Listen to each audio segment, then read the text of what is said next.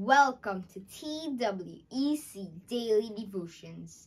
We are the Samuel brothers. Hi!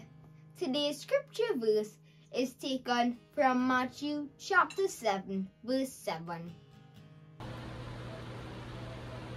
Ask and it will be given to you. Seek and you will find. Knock and the door will be opened to you. Matthew chapter 7 verse 7. Ask and you shall receive. That is the word. So ask and keep on asking in faith with thanksgiving. And sometimes we may come across problems that we can't solve. And we take them to our Heavenly Father for Him to help us solve them. But sometimes we get discouraged and we may want to give up. But we must not, because we must remember that when we are blessed with His miracles, our life is different, and then we will know that it was worth the wait. And yes, boys and girls, sometimes we all do come across problems, and these problems make us sad. They steal our joy.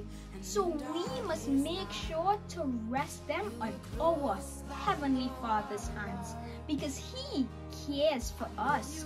And remember, boys and girls, seek and you shall find. Knock and the door will be opened. Ask and you shall receive. And boys and girls, I can tell you this from experience. My God has listened to my prayers and He has answered them. And if He could do that for me, He could do that for you as well. And boys and girls, His word says, anyone call, He will answer. You don't have to be perfect. Just come as you are. That is true. Yes, He will answer you according to His will. Boys and girls, we've all had problems and we need answers right away. Well, take those problems to God. Because my family and I had a situation and we took that to God by praying and believing and having faith. And in return, God turned that problem into a miracle, a blessing, a wonder. Isn't our God wonderful, boys and girls?